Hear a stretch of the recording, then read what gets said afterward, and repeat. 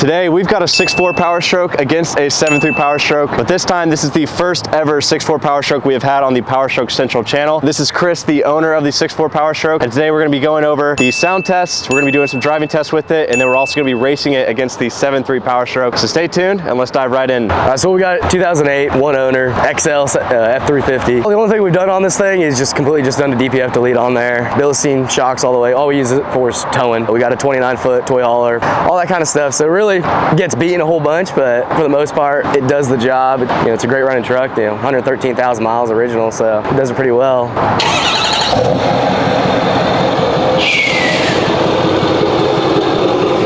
Still got the muffler on it. Man, you need to do a 5-inch turbo back. Maybe get rid of this thing. Why you want to get rid of it? Well, obviously it being a 6.4, they always have their issues. So we got close to 30,000 miles, so their projected timeline to blow up. So what kind of issues do you have on it? For what we've started getting, the last time we took it out on a trip, we were going to South Dakota last September. First thing we ever noticed, or we did the oil change and all the maintenance, started doing that ticking noise. We all stopped. Just this ticking, we're like, man, what is that? Of course, we're in the middle of nowhere, got no service. Yeah. It's just some Powerstroke knock or tick that they do. Yeah. Something like the new trucks. So we're like, okay, nothing too big to worry about. Been having issues with the rear end. Feels like it's hopping. We don't know if it could be, it's starting to knock, and we're dropping a cylinder every once in a while, and it feels like it's hopping because it's choking out. So definitely 6.4 problems.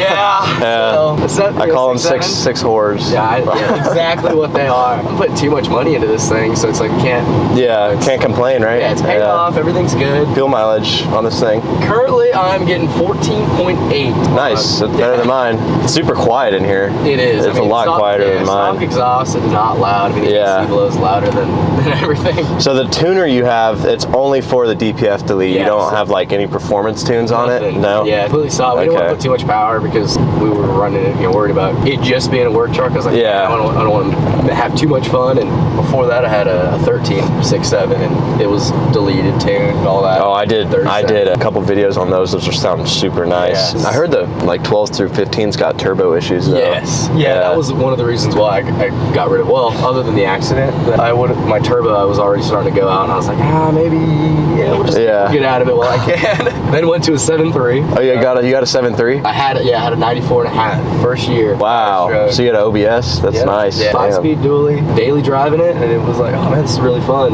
Yeah, fun for a while. Then you go to the diesel tank and you got to fill it up. Yeah, the worst part is when the guy sold it to me, the front tank, he didn't tell me it leaked. So. I wonder what the 0-60 on it is. Keep seconds. Yeah, let's figure it out if you want to. I actually need a ICP sensor. Oh yeah. It's fucking, they sold me a dud online. So on my 7.3, my OBS, if you don't go motorcraft, that's what I fucked up. They are not good at all. Dude, it's like knocking like fucking crazy. And I went to Taco Cabana this morning and it died on me, and I was like, oh, you gotta be fucking kidding me, because I was supposed to film with you today, so I was like, shit, I'm not gonna be able to film with them today. But I fired it back up and it was running just fine, so I hope it doesn't do it right now in the video. I actually need a new radio for mine, old one, and I have to have a cassette tape if I want to play aux. I have a Thieves Will Be Shot sticker on mine. Ever since I put that on there, man, not a single break-in, and it was getting broken into like every week. So I don't have a door handle on mine anymore because they popped the door handle off. The 7.3s are like one of the most easy vehicles to break in. The last time they did it, they actually broke the whole lock off, and I just said fuck it, and I didn't fix it, and you can't even reach to get the lock in there anymore. So it's like pretty much like you can't break in anymore.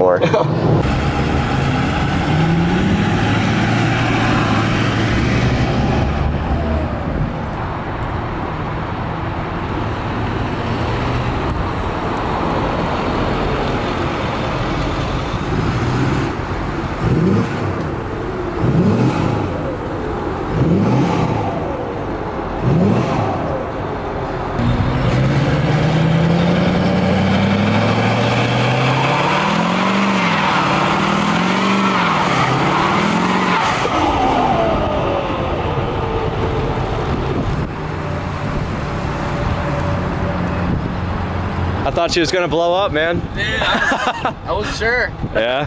That felt pretty good. Yeah, that was nice.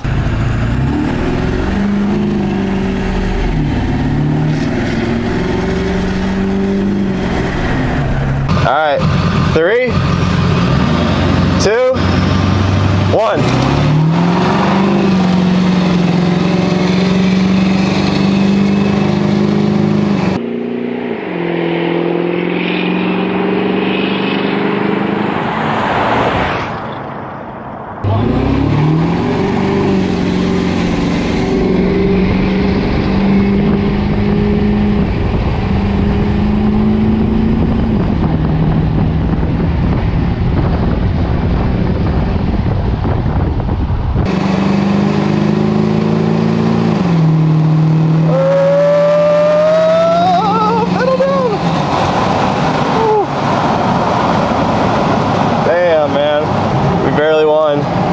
That was tight, bro.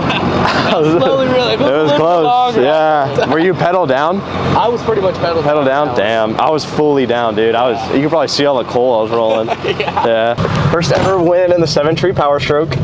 We got it done, boys. I was pretty much pedal down. This thing about this 6.4 is it is fully stock. There's nothing really done to it, so it didn't have any like performance tunes or anything done to it. So the reason I won was because I had the tunes on it. First ever win, I guess you could say, with the 7-tree. So that was the comparison between the 7.3 Powerstroke and the 6.4 Powerstroke. Unfortunately, Chris lost and I won. But long story short, 7.3 tuned up, did beat a 6.4, pretty much stock, right? Yeah. Yes, sir. Chris's stuff will be down below if you guys want to check him out. He's got a Instagram and a TikTok, or just Instagram? Just Instagram. All right, we'll leave just his Instagram down below if you guys want to check him out. Thank you guys for watching. If you like cool truck content, there'll be more up here or down there, and peace out, guys.